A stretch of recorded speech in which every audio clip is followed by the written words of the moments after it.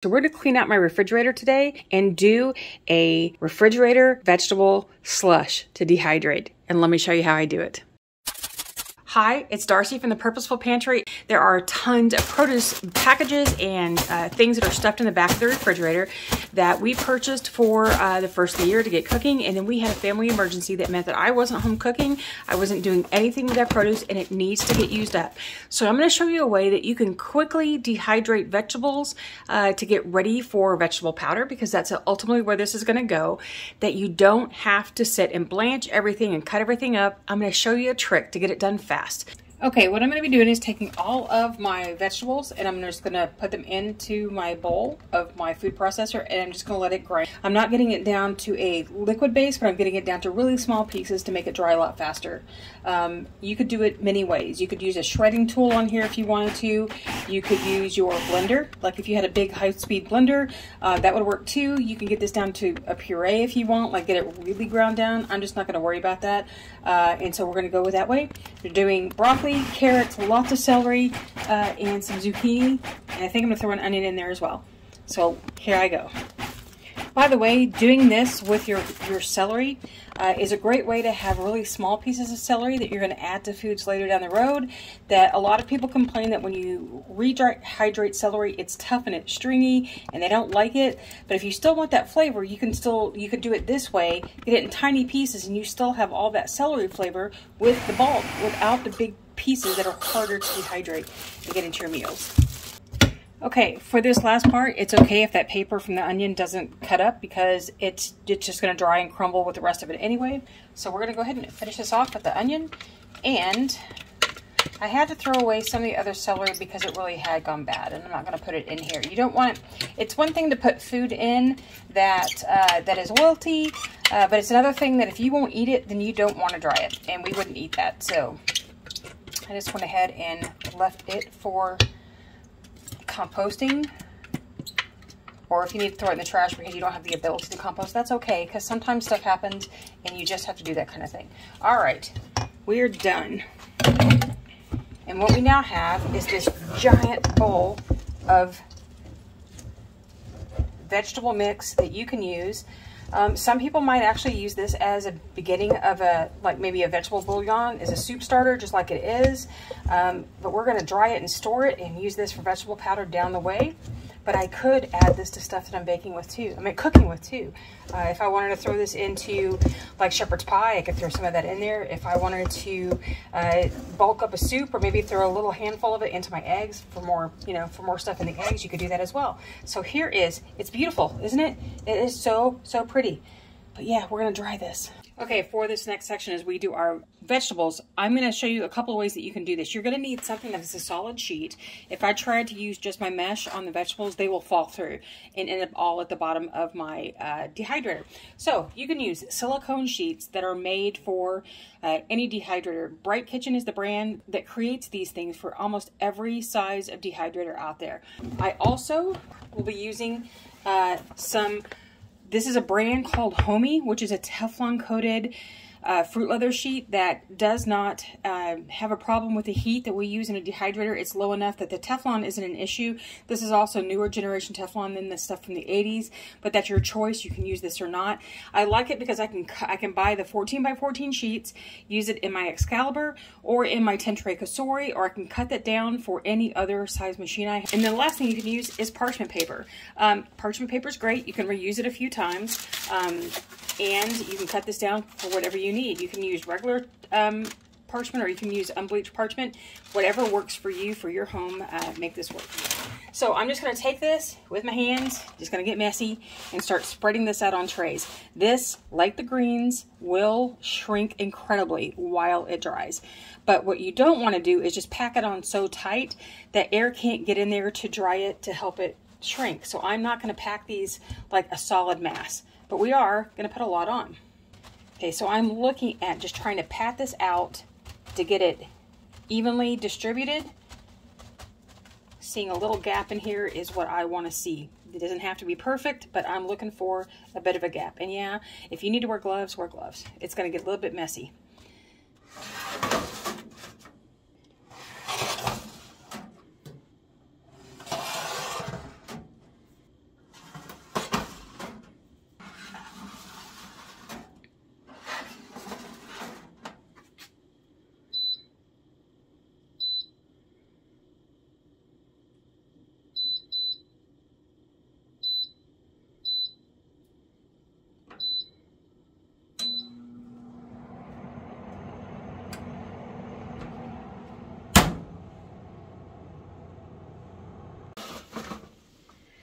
All right, after about 11 hours, this is fully dry.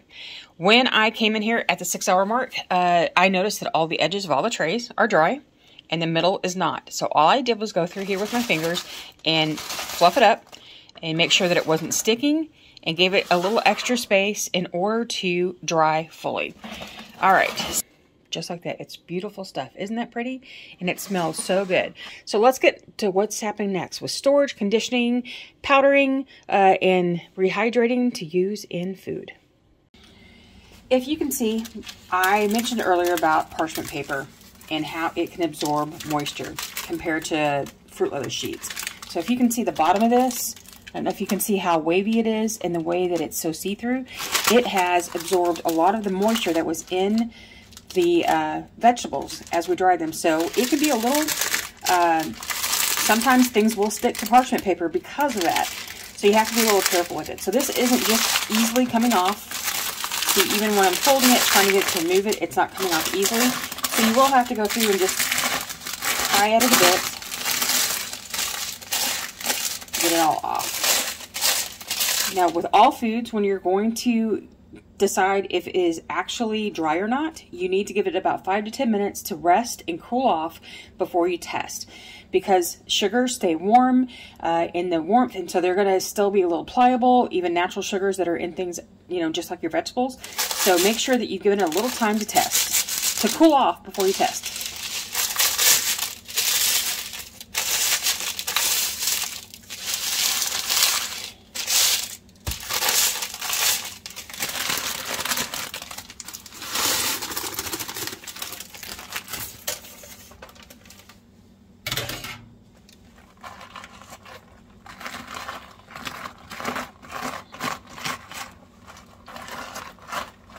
This is one reason I do not like these silicone trays.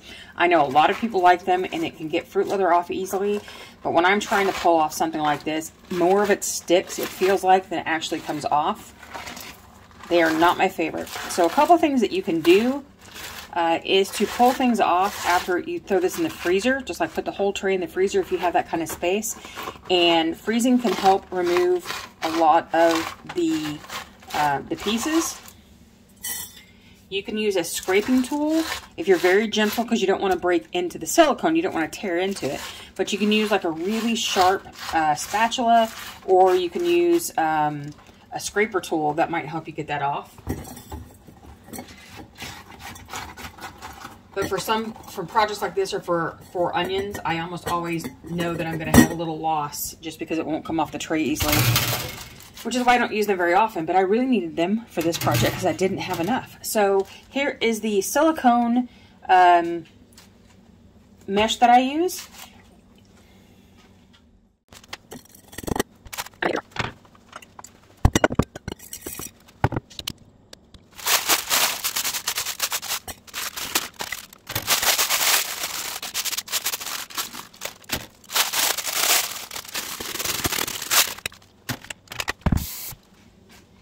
Okay, what I've got here is some water that I just got that we're going to look at what this looks like when it rehydrates. Now, when I said earlier, if you wanted an instant soup kind of mixture that you could just put this into some hot water, let it soak for about 10 minutes, that's going to require that you have cooked this vegetable ahead of time. And that way, all you're doing is just rehydrating and warming up. The mixture as it stands now still needs to be cooked. So you could still do soup with this and have small bits of vegetables in a soup, but you'd want to put it over a simmer pot full of broth and some seasonings that you like, and maybe some freeze-dried meat. That would give you... But here we go. We're just going to set this in water. Hope you can see this. Just like this, and we're going to let this soak. It will create its own little bit of broth as some of the vegetables release their vitamins and minerals and coloring and stuff into the water. So you don't want to just toss this water. You want to use it in whatever you're making. All right, so let's get the rest of this stored.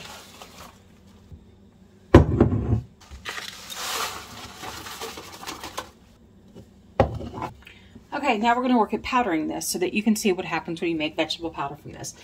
So could I have done the individual pieces and done them so that I have individual ingredients to use in meals down the road? Yes, you could have done that. I could have just sliced up the zucchini and the squash. I could have done the celery. I could have done the carrots separately. And I could have done them all as individual ingredients. But I find that I use so much vegetable powder, this makes more sense for me for doing powder, because I can just blend a bunch of it together, have a bunch of it ready, can powder it when I need to, can toss a handful of this into spaghetti. I can do all of those kind of things to make this easier and faster for me to use. But I find this is a very versatile and useful product for me. I get more vegetables into our family by doing this. Okay, so here we go with the powder.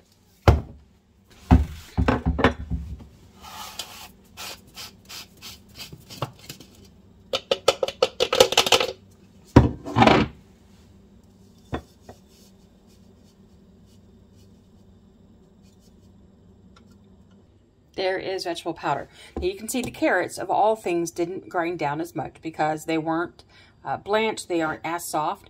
I could do this again and just put it through it one more time and it will get down a little softer. The thing that I find though is on almost everything that I use this for, as far as regular meals, this won't matter. This will rehydrate and then get soft and you won't even notice it in a meal. It just won't be noticeable, but you can certainly grind this fat finer. I just don't need to take the time to do it right now.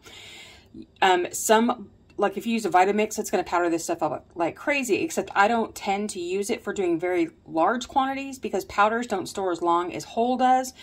So the more you process, the more you process and cut something down, the faster it starts to degrade. So I try not to do too much at one time so that I'm left with powder that starts to lose its nutrients. Try to keep it as whole as possible. Although this is not whole, it is still better to store than this in the long term. You think about these like spices. Spices will lose their flavor after a while, and that's what's going to happen here too. Nutrients and flavor are going to disappear if you do too much at one time. Okay, so how do we use this now that you've got all this ready? Okay, I don't know if that you can see this very well and how it looks on the camera versus what it's like in real life. This is already all very, very soft. It rehydrated very quickly. Okay, so now you're going to say, so you did all that, but how are you going to use it? Well, one, you can take a handful of this blend and throw it into your spaghetti sauce, and it adds all those extra nutrients without the added texture because the pieces are so small, you can't really taste them, okay? So it would go well in there, just like if you would to add a handful of dried zucchini or a handful of, dried carrots, whatever you'd like to put in normally, this works the same way. The other way, after we've powdered, 1 tablespoon of this powder is about 1 cup of fresh vegetables. So that is a cup of fresh vegetables. So you could add that to anything as well. And because it's powder, you can incorporate it better without necessarily having that flavor of anything. There's no chance that you have any kind of textural issues because it blends in so well that you don't have to worry about it. This is something that I will add to eggs. I will add this to smoothies. I will add this to any kind of savory dish I make. I mean, any kind of savory dish, I always put some of this in there because it's a way to add extra nutrients to everything. Now, as far as cooking it goes, this is the simple way that I did water. It's just water, and it was cold water at that.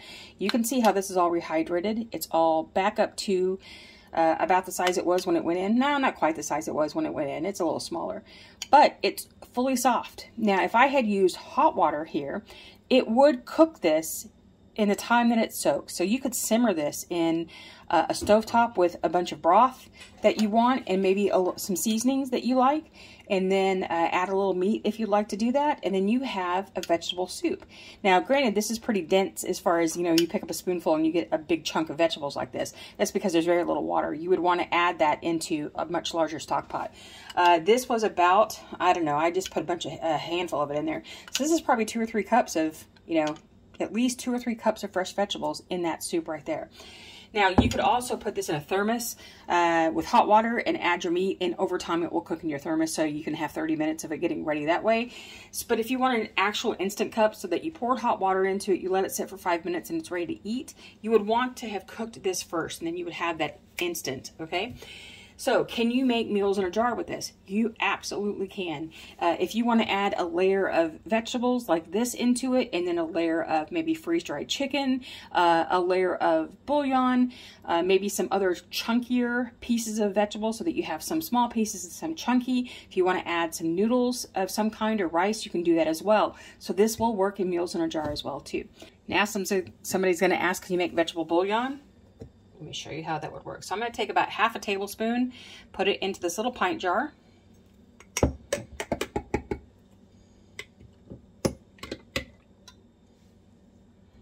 Now, of course, you'd want some other seasonings like salt and pepper and, you know, other flavorings that you might use.